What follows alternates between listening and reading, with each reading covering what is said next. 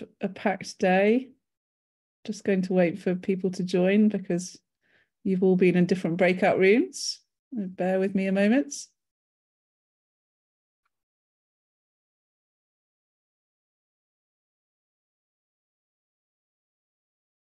And we'll get started in just a moment.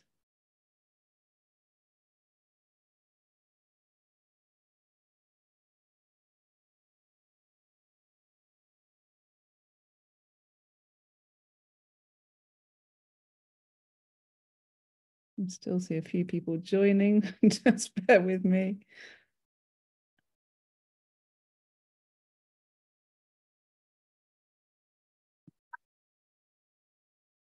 Great. Well, thank you everyone for joining us today for this final Heritage Compass Symposium, which has been a fantastic opportunity for us to bring together participants of the programme alongside our partners, trainers and the wider sector. And there's been so much valuable conversation which we'll capture and share in terms of next steps.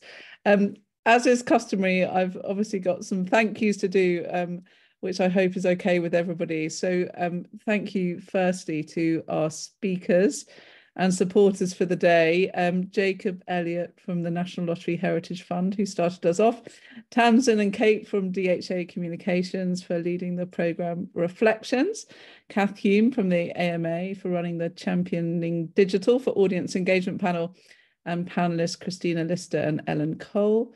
Sarah Thurtle from Creative United for running the Contributing to Local Economies panel, and panellists Gary Stewart, Sally Dixon, Mandy Loach and Hannah Beaumont. The panellists for Envisaging the Future of Heritage, Geraldine Kendall-Adams, Winnie Amara, David Shepherd, Nicola Nuttall, Jess Monaghan and Edmund Lee, and Jack and Danny from the AMA for managing the event so superbly. And of course, to our funders, National Lottery Heritage Fund and DCMS, for their continued support and their wonderful flexibility in allowing us to adapt the programme over the last 3 years.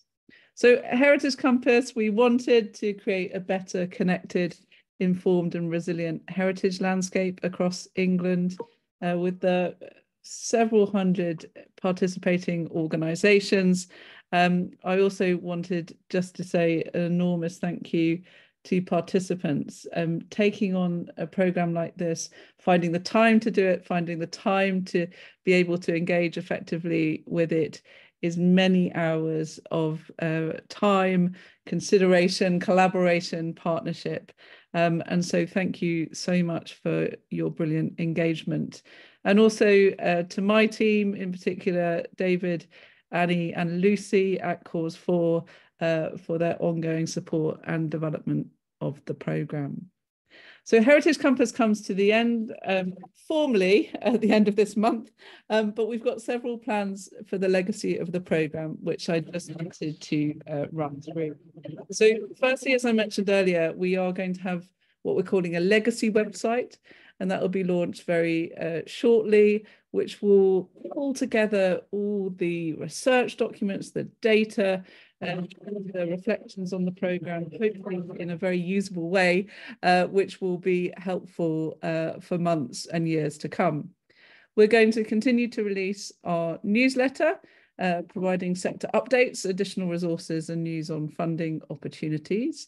We're going to continue to use the benchmarking data with thanks to our colleague Sarah at MyCake, and provide additional support around how to use that data for business planning purposes to really make sure data and evidence is embedded at the start of building business planning strategies and fundraising strategies and similarly.